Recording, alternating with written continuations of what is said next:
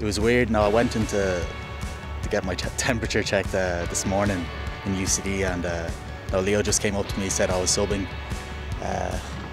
Yeah, no, I thought I was just a reserve up until then, but no, absolutely delighted. It was a class experience out there. Obviously disappointing result, but no, I enjoyed every second of it. I started off playing rugby in Wexford Wanderers when I was about 10, I'd say. Played there till I was about 17, and I started getting picked for the South East team, Leinster Youths, 19s, 20s, and then with Ireland as well.